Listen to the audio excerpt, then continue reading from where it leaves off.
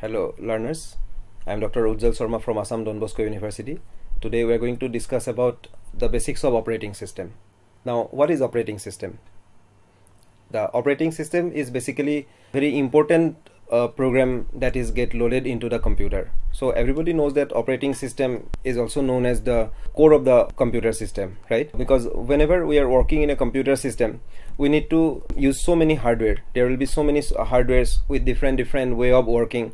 But how these different hardware are basically going to function in a smooth manner? In that case, the operating system is going to help us. So we can say that operating system is going to create an interface between the user and the computer hardware. Without the help of the operating system, it will be very much difficult for us to work with the computer system. In general, the operating systems work as an interface between the user and the computer hardware. The functions of operating system. When we talk about the functions of operating system basically performs different activities. But in general, the functions of operating systems are categorized into two types, or we can view the different functions of operating system in two viewpoints. They are the user viewpoint and the system viewpoint. When we talk about the user viewpoint, basically we are talking about the top-down approach. So what is the meaning of this top-down approach? So when we talk about a computer system, we are also a part of the computer because we are using the computer. So after that the computer is there, then there are different hardwares are there, and ultimately the things are going to be done by the hardware. So there is a layer we can see. So when we talk about the top-down approach, so as we user, we are just doing the activities and computer is going to give us the output. So user viewpoint is also known as a top-down approach. And the system viewpoint, second one is the system viewpoint. And when we talk about the system viewpoint, it is basically a bottom-up approach. That means from the system point of view, like from the hardware, how the users are getting access to the computer. So that is going to be ensured by the user viewpoint. So in that way, the functions are categorized into two types. When we talk about the user viewpoint, there are different functions which come under this category. The first one is the user interface. When we want to use the computer, we need an interface. Basically, it is the platform so that we can make use of the computer, right? So the user interface is very important. Like suppose I want to work in a computer, suppose I want to type something, so I need a software. So how I'm going to get the software? This is nothing but the operating system which is going to provide us with the user interface. So there are two types of user interface we have. The first one is the command line interface, which is also known as the CLI, and the second one is graphical user interface, which is known as the GUI. Second one is the program execution. So when the program is getting executed, lot of activity need to take place. The first thing is whenever we are going to start a program, some memory has to be allocated for the program. After that, the program will be loaded into it.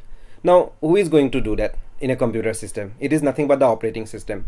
The operating system is going to first allocate memory for the program, then the program will be loaded into that memory. So that activity is going to perform by the operating system, and that particular function comes under the program execution. And the third one is controlling of IO devices. We know that whenever we work in a computer, there are so many input and output devices connected to the computer. For example, we can talk about the mouse, we can talk about the printer. They are all the different input and output devices. Then after, what happens, like how these different input and output devices are controlled by the computer. So for that, the operating system has got some modules inside it, some functions inside it, so that those devices are basically smoothly controlled by the computer. Next is the accessing file system. We all know that whenever some data need to be stored inside the computer, so the data will be stored basically in the form of files. So these files are actually going to have some space in the hard disk. Now, how the space will be allocated inside the hard disk? This is nothing but again going to be performed by the operating system. The operating system is going to create the file inside the hard disk so that we can store the data permanently inside the hard disk. Next function is error detection and recovery. We all know that when the computer is functioning, there may be a lot of error. Sometimes it may happen that the computer start responding as a whole.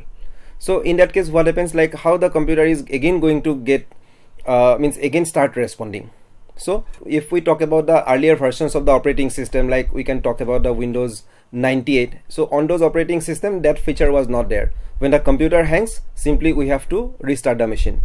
But in the latest operating system, when we talk about the Windows 7, Windows 10, so in those operating system, what happens? Automatically the program will start responding after some time. So this is again one of the very important functions performed by the operating system. So in that way, the user viewpoint, we have got different functions. After that, let us talk about the functions which we can see from the system viewpoint. The first one is the resource manager. Now, what is resource?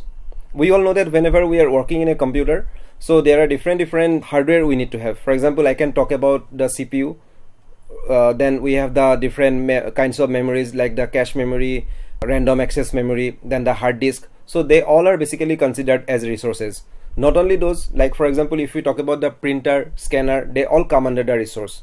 Now, whenever we as a user want to make use of those resources, how those resources will be allocated to us or to our program, and that activity is going to again performed by the operating system, and that comes under the resource manager. So here we should not get confused with the word like the resource manager. Whenever that manager word comes, it looks like as if it is a human being, but it is not, because here we are talking about a function which is present inside the operating system, and that function is basically known as resource manager.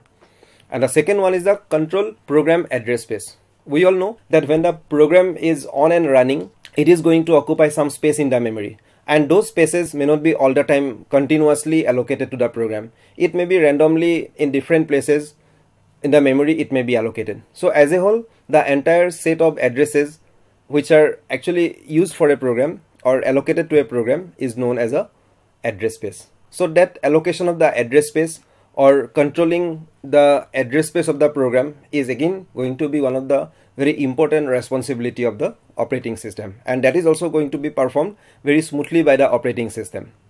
So this is all about today's class. Thank you.